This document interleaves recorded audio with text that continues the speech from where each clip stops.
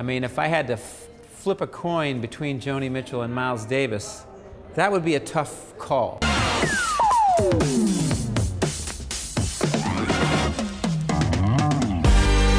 If you're a blues guitar expert or not, you're sure to be mesmerised by the magical music from Robben Ford. This 5-time Grammy nominee talks through his career highlights and dream duets. I've been making solo records for many years now. I think my first solo album was in 1979. And there was kind of a long period between that record and the next for many reasons. But the first record was a fusion record, and it was actually the birth of a band called the Yellow Jackets, which has been to Montreux many, many times. In fact, my first time to Montreux was with the Yellow Jackets.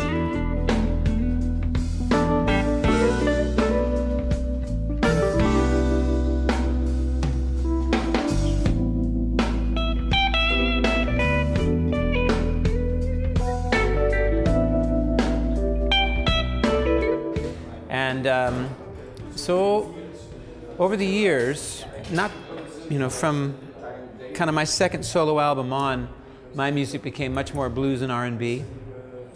And I started focusing more and more on songwriting and as opposed to instrumental songwriting, lyrics, singing. And I would have to say that through that whole process, there's been a constant evolution. I'd like to think of it as evolution, excuse me. Every one of them's different. Every single record is different.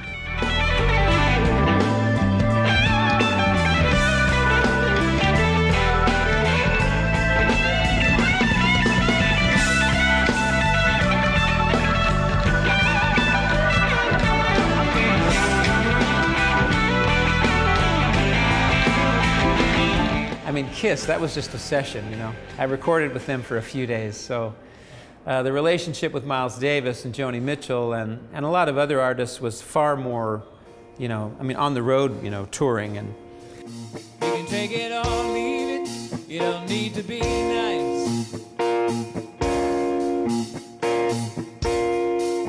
You're living through hard times and it's starting to show.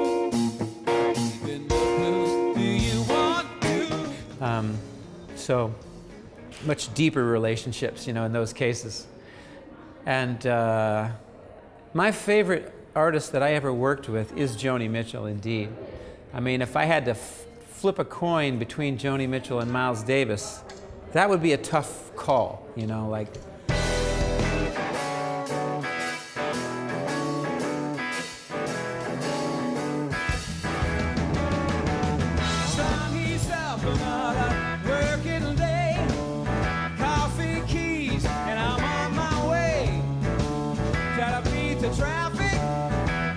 I like to give myself about 3 months, and I used to be able to do that. It's harder now. Things kind of have to happen relatively quickly.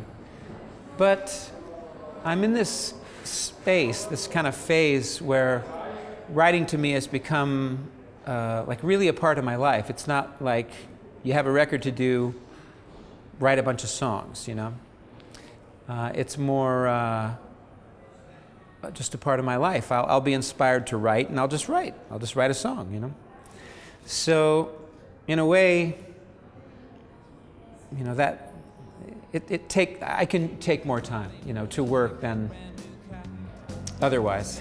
I don't know if I'm being very clear here, but. Start it up, you make me feel like romancing. Start it up, make me feel like dancing. You got me moving like a brand new car. Start it up. So yeah, I much prefer having time. A Day in Nashville, that was a very unique album, Initially, it was meant to be a live recording of my previous record, which was called Bringing It Back Home. But the live recordings were so bad that we just decided to go into the studio 3 weeks later, we only had 3 weeks, and record it live in the studio. And I thought, well, wouldn't it be better if we had some new songs instead of just, redoing what we've already done? Who needs to hear that again, So I did. I just knuckled down and I wrote 6 songs in 3 weeks. I've never done that before. And they're good. 1, 2, 3, 4.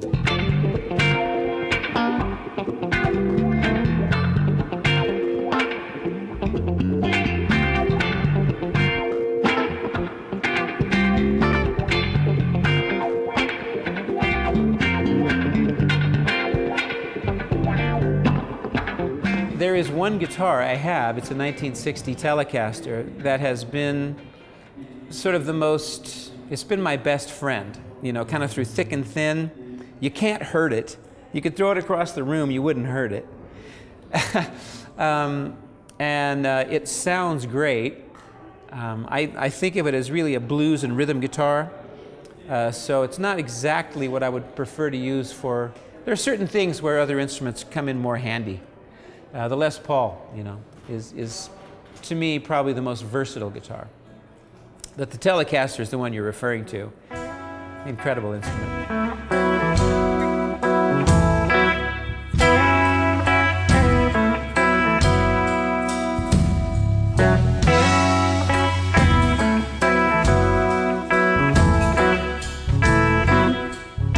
Just get a book and learn chords. This is what I did when I was about 19, and it just changed everything for me. You know, I went from a guy playing blues licks who knew some very basic chords to someone with a lot of chord knowledge that I was able to apply to the blues that I was playing.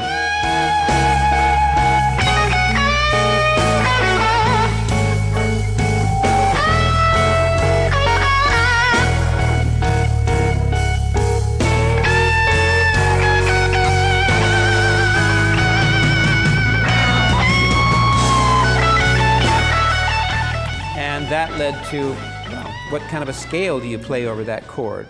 So I got another book and I learned the scales that are played over those chords and just started exercising it, you know? So it's very simple stuff, really. I don't know why people are so afraid of music, you know?